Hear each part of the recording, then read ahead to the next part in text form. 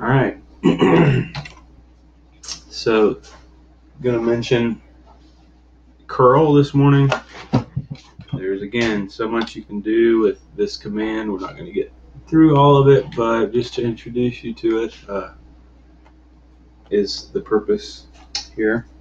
You're probably already somewhat familiar with it if you've ever programmed in any scripting language like Python or PHP or Ruby. You've heard of curl, the curl libraries. Lets you fetch a web page. So let's just take a simple example. Curl itmonger.com spits out the HTML to your screen. You type it to head. Gives you a little progress bar, some information. If you want the headers, do -I, capital I.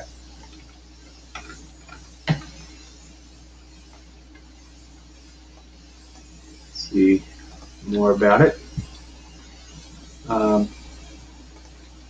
Let's say I wanted to fetch the SSL version of this page.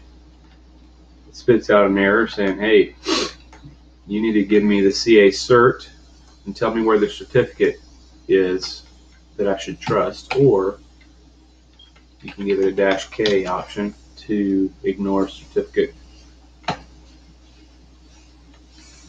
the certificate that you get back. There you go. Now, say I wanted to send some data.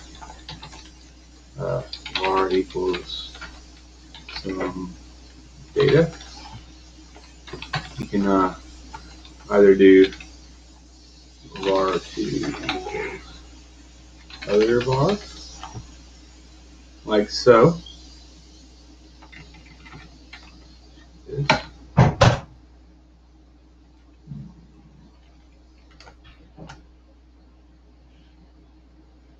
Curl-d and other var. Okay, probably need to put it in quotes, so I'm going to use the ampersand. So I'm on the web server over on this side, and I see that I'm using curl. I'm tailing the web server logs, and I see that post has come in. Okay.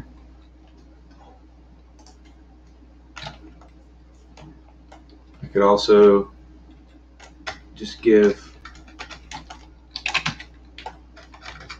two arguments or two -Ds for var2 equals other.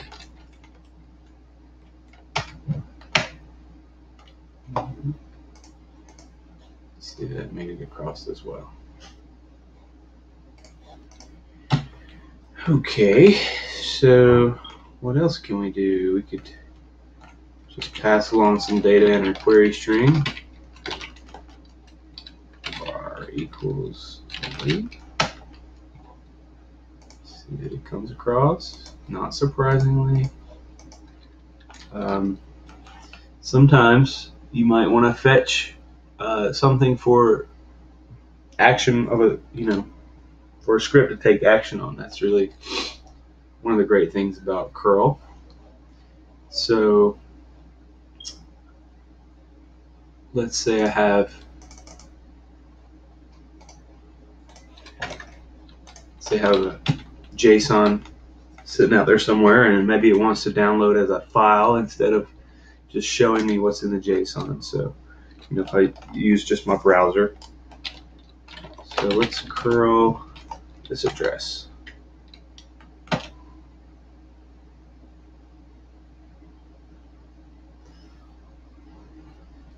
It would take a long time, wouldn't it?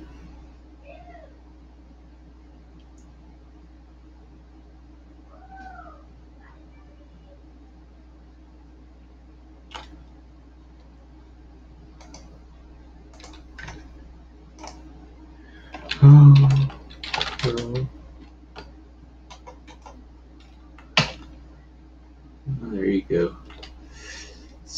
out some data that I've uploaded using their API over at data.sparkphone.com. And so I could feed that to some other script, pipe it to grep.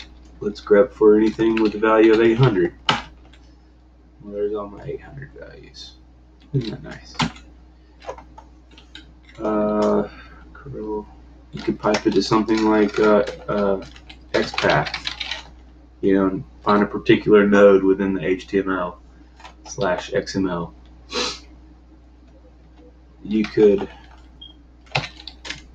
use a program like Time to see how long it takes to load the file or download it. Wow, seems like they're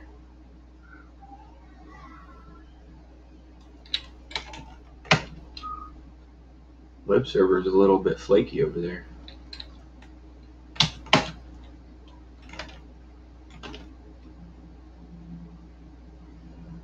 Alright, so here's your wall clock time that it took to download that data.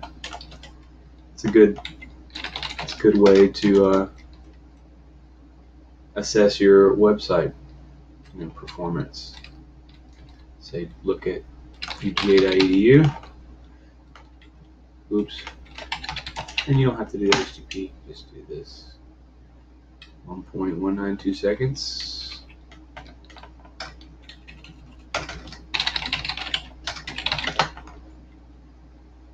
Of course, they have a lot heavier site than I do.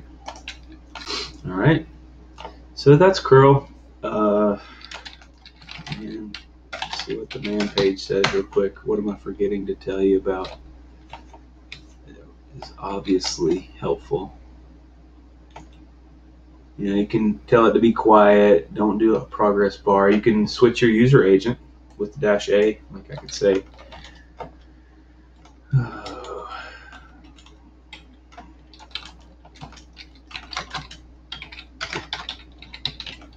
A lot of sites won't give you anything back if you're using curl. They want to keep out the curl clients.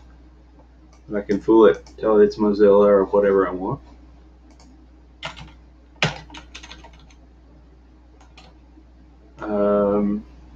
You can tell it to save the cookies. I won't go through that, but tell it where your cookie jar is. You can do basic authentication. Oops, man.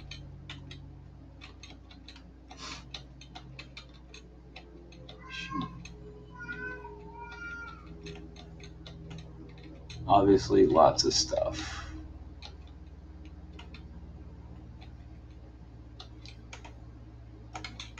You can use it for doing FTP, do client certificates. You can URL encode the data. It'll do that for you.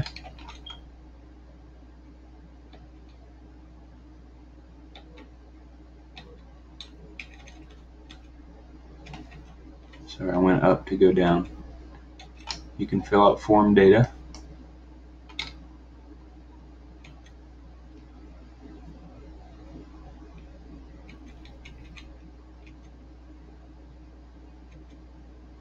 With -H, maybe I missed that. You can send it any manner of header that you want. So that's handy if you need to send an auth token or something else like that. Oh, let's take curl. wget.edu. That's interesting. USG. Alright, so here's an example of a site that wants to redirect. So to follow that redirect, you just do a -L. It takes that 301 or 302 and follows it to the end rather than giving you an error. Alright, I'm going to stop there. That's curl. It's awesome. You should use it often. It's a great way to fetch web pages and automate things. Oh yeah, especially for like posting data to an API. Quick and dirty way to get data into most APIs. Yeah. All right. Thanks.